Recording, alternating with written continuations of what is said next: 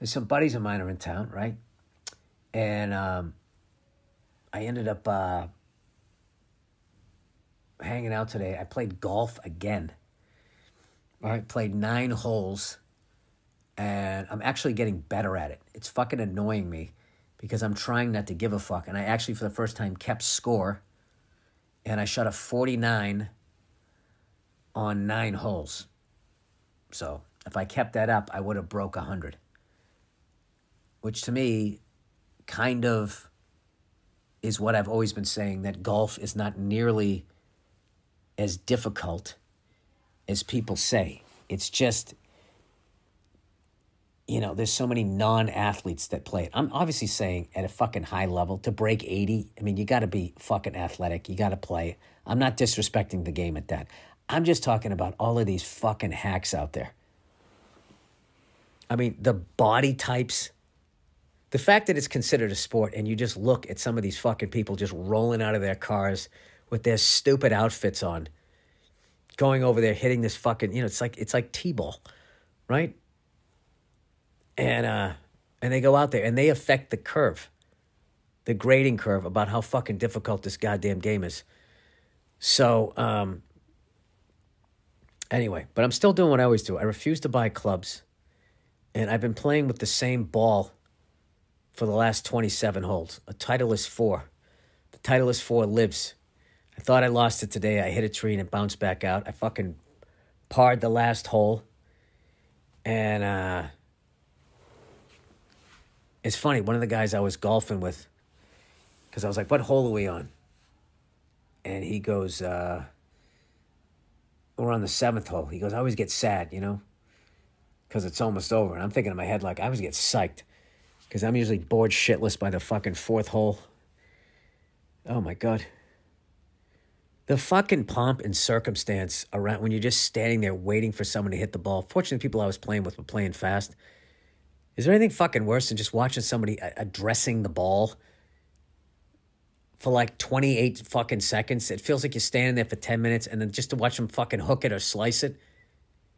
And they always put that hand up like it wasn't them who hit it, like there was something else wrong. Like when somebody cuts you off and fucking causes an accident, and then they immediately go like, what the fuck? It's like, what do you mean, what the fuck? You ran the light, you cunt. Right?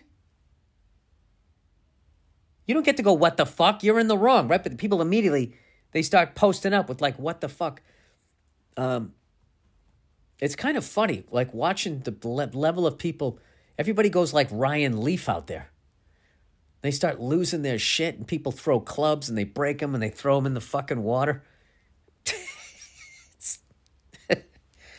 It's fucking hilarious. It's like, what are you mad at? You know what's funny about golf is you can't get mad at anybody else. It's because you did it. So then what do people do? Then they get mad at the game. They get mad at their clubs. They start blaming shit that fucking goddamn bird flu. It's like, dude, you suck. Okay? Nobody picked you in gym class. Stop acting like you're athletic.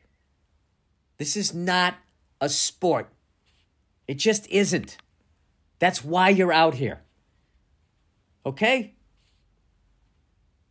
Did you ever play in a pickup league of basketball, pickup league of hockey?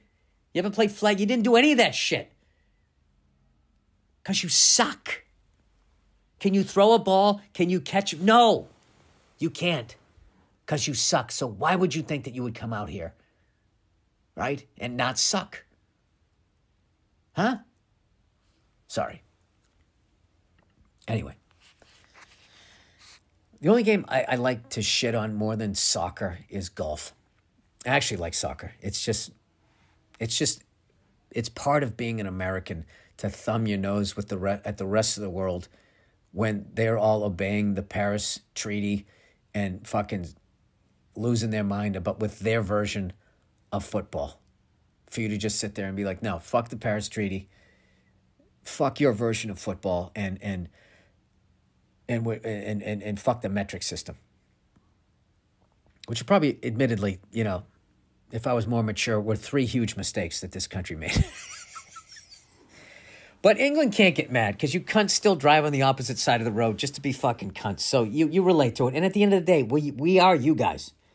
Don't act like we fell out of the sky, okay? We came from your goddamn country. And we're smart enough to leave. We saw those taxes coming. And God knows now they're happening over here.